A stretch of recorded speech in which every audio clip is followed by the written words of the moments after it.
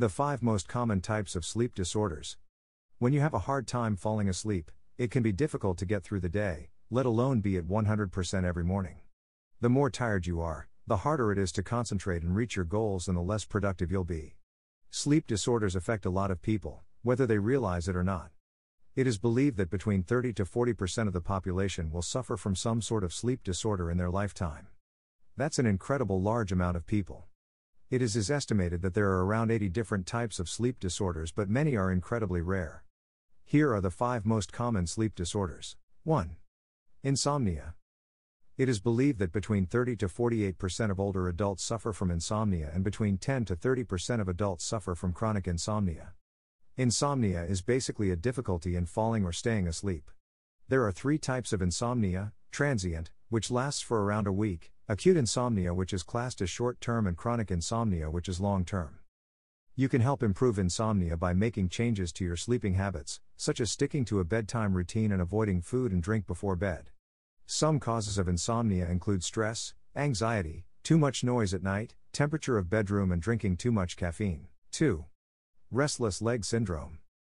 Restless leg syndrome affects between 5 to 10% of adults and between 2 to 4% of children.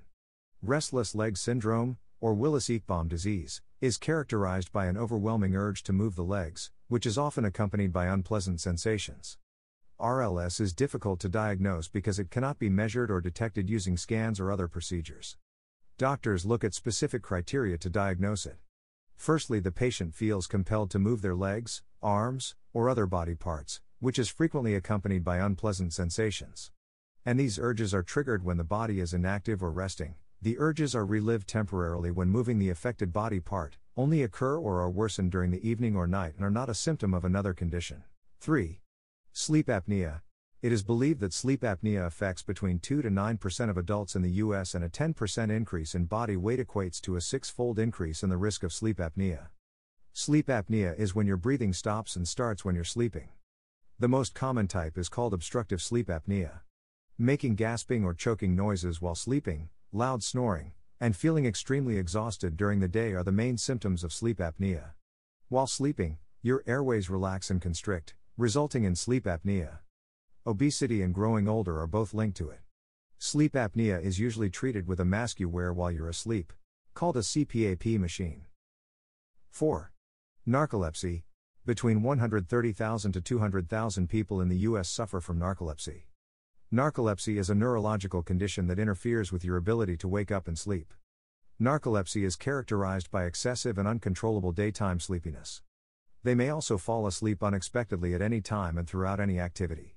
Although people may begin experiencing symptoms at any age, narcolepsy most often begins between 7 and 25 years old. Narcolepsy cannot be cured. It is seen as a lifelong affliction. Symptoms for the vast majority of people remain relatively steady over time. Although narcolepsy cannot be cured, it can be managed.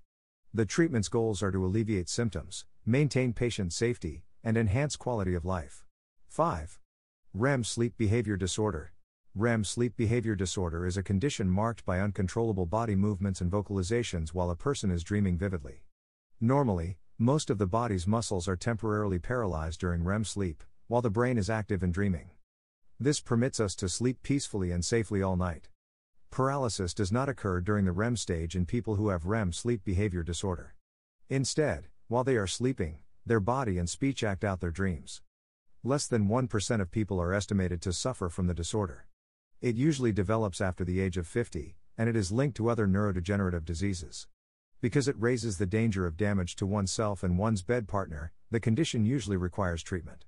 Individualized treatment for REM sleep behavior disorder can include a combination of lifestyle changes, medication, and injury prevention strategies.